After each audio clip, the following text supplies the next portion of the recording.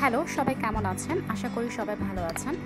নতুন আরেকটি informative video নিয়ে আজকে আসলাম আপনাদের কাছে ইনফরমেশনগুলো জানাতে। যদি ভালো লেগে থাকে তাহলে অবশ্যই আমার চ্যানেলটি সাবস্ক্রাইব করবেন। এই সময়ের সবচেয়ে ভয়ঙ্কর অসুখটির নাম হচ্ছে ডেঙ্গু ফিভার। প্রতি বছরই ডেঙ্গুতে অনেক মানুষজন মারা যায়। এবছর ডেঙ্গুতে প্রায় 3-4 জন অলরেডি মারা গিয়েছেন। কিন্তু দুঃখজনক হলেও সত্য যে এরপরও আমরা ডেঙ্গু রোগটি নিয়ে সঠিকভাবে জানি না এবং ডেঙ্গু প্রিভেনশনে আমরা এখনও সচেষ্ট নই। ডেঙ্গু কি আমরা সবাই জানি। ডেঙ্গু হচ্ছে এমন একটি অসুখ যেটি মশার কামড়ের মাধ্যমে ছড়ায়। এডিস ইজিপ্টি মশার কামড়ের মাধ্যমে ডেঙ্গু রোগটি ছড়ায়। ডেঙ্গু একটি ভাইরাল ফিভার। আচ্ছা, ডেঙ্গু রোগের বিভিন্ন ধরনের ক্লাসিফিকেশন রয়েছে, বিভিন্ন ধরনের শ্রেণীবিভাগ রয়েছে ডেঙ্গু রোগের। যেমন হচ্ছে একটা ক্লাসিক্যাল ডেঙ্গু ফিভার, যেখানে আপনার শুধু জ্বর হবে, সেই সাথে মাথা ব্যথা হবে, মাথা ব্যথা বা শরীরে বিভিন্ন জায়গায় ব্যথা হবে।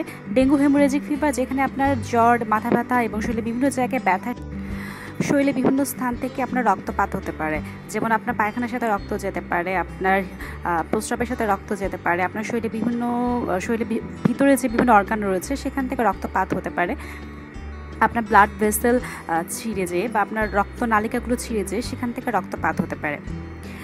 3 নাম্বারটি হচ্ছে ডেঙ্গু শক সিনড্রোম, যেখানে হচ্ছে আপনার জ্বর এবং হচ্ছে জ্বরের পাশাপাশি আপনার শরীর থেকে প্রচুর পরিমাণে পানি বের হয়ে যাবে। আপনার রক্তে যে পানির অংশটি রয়েছে, সেই পানির অংশটি রক্তনালিকা থেকে বের হয়ে যেতে পারে। এবং dengue haemorrhagic fever, dengue shock syndrome দুটি খুবই মারাত্মক ধরনের অসুখ। এই দুটি হলে আপনার শরীরে বিভিন্ন অর্গানগুলো ড্যামেজ হয়ে এবং আপনার কিডনি ড্যামেজ হয়ে আপনি যে কোনো মুহূর্তে মারা যেতে পারেন। এই জন্য আমি বলবো ডেঙ্গু এখন আর কোনো নর্মাল অসুখ না, ডেঙ্গু একটি মারাত্মক অসুখ। এবং হচ্ছে যে আপনাদের এই মারাত্মক অসুখ সম্পর্কে আপনাদেরকে সবাইকে জানতে হবে, সবাইকে সচেতন হতে হবে এবং ডেঙ্গু প্রতিরোধে আপনাদেরকে সচেষ্ট হতে হবে। প্রথমে আমি বলবো যে ডেঙ্গু প্রতিরোধ করুন, ঠিক আছে? ডেঙ্গু হওয়ার আগে আপনি ডেঙ্গু অসুখটাকে প্রতিরোধ করুন। এজন্য আপনাকে যেটা করতে হবে যে মশার আবাসস্থলগুলো আপনাকে ধ্বংস করতে হবে। বাসার আশেপাশে ফুলের টব বা যে কোনো জায়গায় পানি জমতে থাকতে দেওয়া যাবে না। মনে রাখবেন যে ডেঙ্গু নর্মালি হচ্ছে জমে থাকা পানিতে ডেঙ্গুর যে এডিস ইজিপ্টি মশাটা জন্মে থাকে। সো আপনার বাসা এবং বাসার আশেপাশে সব জায়গায় আপনাকে পরিষ্কার রাখতে হবে। কোনো জায়গায় যাতে পানি জমে না থাকে সেদিকে আপনাকে লক্ষ্য রাখতে হবে। এছাড়া আপনারা এলাকার সবাই মিলে এলাকার চারপাশে মশার ওষুধ স্প্রে করবেন অবশ্যই ডেঙ্গুর সিজনটাতে। অথবা হচ্ছে যে আপনাদের এলাকার যে পৌরসভা হোক বা সিটি কর্পোরেশন হোক, সেখানে আপনারা সবাই মিলে যে তাদেরকে অনুরোধ করবেন যেন আশেপাশে অবশ্যই মশার ওষুধ স্প্রে করে। অবশ্যই জুলাই থেকে জানুয়ারি পর্যন্ত এটা হচ্ছে ডেঙ্গুর সিজন। এই সময় নিয়মিত চারপাশে মশার ওষুধ স্প্রে করে মশা কন্ট্রোলে রাখতে হবে। এছাড়া আপনারা নিজেদের ক্ষেত্রে যেগুলো প্রিভেনশন নেবেন সেগুলো হলো অবশ্যই মশারি টানিয়ে ঘুমাবেন। আর ডেঙ্গু মশা নর্মালি সন্ধ্যা এবং ভোরবেলা কামড়ায়, বাট এখন আসলে বলা হয়ে থাকে যে ডেঙ্গু মশা যে কোনো সময় কামড়াতে পারে। সো আপনাদের সবসময় সচেতন থাকতে হবে, মশারি টানিয়ে ঘুমাবেন।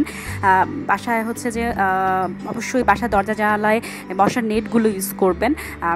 আচ্ছা, এছাড়া মশা তাড়ানোর জন্য কয়েল, ইলেকট্রিক কয়েল, এছাড়া হচ্ছে বাচ্চাদেরকে অডোমস ক্রিমটে মাখিয়ে রাখবেন।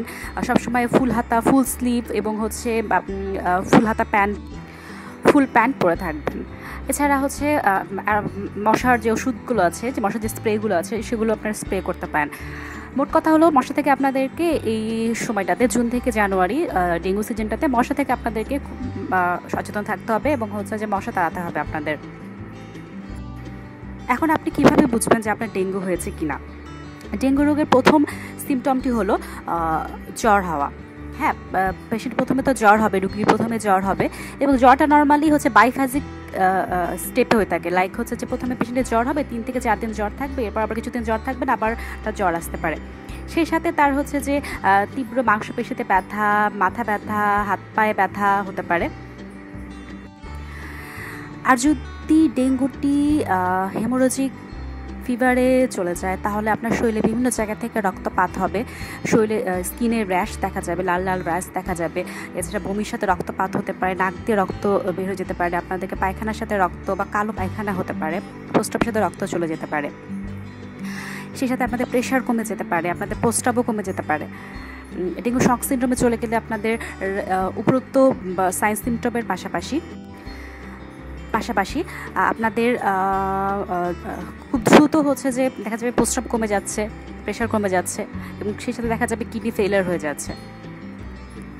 তাই আমি বলবো যে জুন থেকে জানুয়ারি এই সময়ের মধ্যে আপনার জ্বর আসা মাত্রই আপনি ডাক্তারের কাছে চলে যান এবং হচ্ছে আপনার আসলে ডেঙ্গু হয়েছে কিনা ব্যাপারটাকে আপনি এক্সক্লুড করুন। আমি আবারও বলছি, তাই এই সময়টা ডেঙ্গুর এই সিজনটাতে আপনার যদি জ্বর আসে, সেই জ্বর আসার সাথে সাথে আপনি ডাক্তারের কাছে চলে যান, ডেঙ্গুর টেস্টগুলো করুন, দেখুন যে আপনার ডেঙ্গু হয়েছে কিনা। যদি ডেঙ্গু হয়ে থাকে তাহলে ডাক্তারের পরামর্শ মতো চলুন, যদি ডেঙ্গু না হয়ে থাকে ডাক্তার অবজারভেশনে থাকুন। এই সময় জ্বরকে আপনি কখনো হেলাফেলা করবেন না, স্পেশাল বাচ্চাদের ক্ষেত্রে তো নয়। মনে রাখবেন যে ডেঙ্গু এখন হচ্ছে, ডেঙ্গু খুবই মারাত্মক আকারে হচ্ছে। ডেঙ্গু ভাইরাসটা এখন নিজেকে মিউটেশন করে নিয়েছে, যে কারণে ডেঙ্গু এখন খুবই মারাত্মক আকারে হচ্ছে। এখন দেখা যাচ্ছে যে 2-3 দিনের জ্বরে মানুষ ডেঙ্গু জ্বরে আক্রান্ত হয়ে মারা যাচ্ছে, ঠিক আছে। আর বাচ্চাদের ক্ষেত্রে তো এটা আসলে আরও মারাত্মক। তাই হচ্ছে জ্বরকে কখনো হেলাফেলা করবেন না এই সময়টাতে। জ্বর আসা মাত্রই ডাক্তারের কাছে চলে যান এবং চিকিৎসা নিন। সবার শেষে জাস্ট আপনাদেরকে একটা পরামর্শ আমি দিব, সেটা হচ্ছে যে এই সময় জ্বরে তো অবশ্যই আপনি ডাক্তারের কাছে যাবেন প্রথমে। আর আমি যেটা বলবো যে এই সময় জ্বরে বাসায় নিজে যদি ওষুধ খান, শুধুমাত্র প্যারাসিটামল খাবেন। প্যারাসিটামল বাদে আর অন্য কোনো ধরনের জ্বর কমানোর ওষুধ আপনারা খাবেন না, ঠিক আছে। কারণ এই অন্য কোনো ধরনের ওষুধ ডেঙ্গু রোগটাকে আরও বেশি মারাত্মক আকারে নিয়ে যায়। এবং সেই সাথে প্রচুর পরিমাণে পানি খাবেন, প্রচুর লিকুইড জাতীয় খাবার খাবেন এবং হচ্ছে যে খেলে শুধুমাত্র প্যারাসিটামল, এছাড়া অন্য কোনো ওষুধই খাওয়া যাবে না। এই ইনফরমেশনগুলি আপনি নিজে জানার সাথে সাথে ভিডিওটি শেয়ার করে বাকি সবাইকে সচেতন হওয়ার সুযোগ করে দিন। এবং ভিডিওটি যদি আপনার কাছে ইনফরমেটিভ লাগে তাহলে অবশ্যই ভিডিওটি লাইক দিবেন এবং ভিডিওটি শেয়ার করে বাকি সবাইকে সচেতন হওয়ার সুযোগ করে দিন। এবং ভিডিওটি ভালো লাগলে আমার চ্যানেলটি অবশ্যই সাবস্ক্রাইব করবেন পরবর্তী ইনফরমেটিভ ভিডিও পাওয়ার জন্য। সবাই ভালো থাকবেন, সুস্থ থাকবেন। ধন্যবাদ সবাইকে।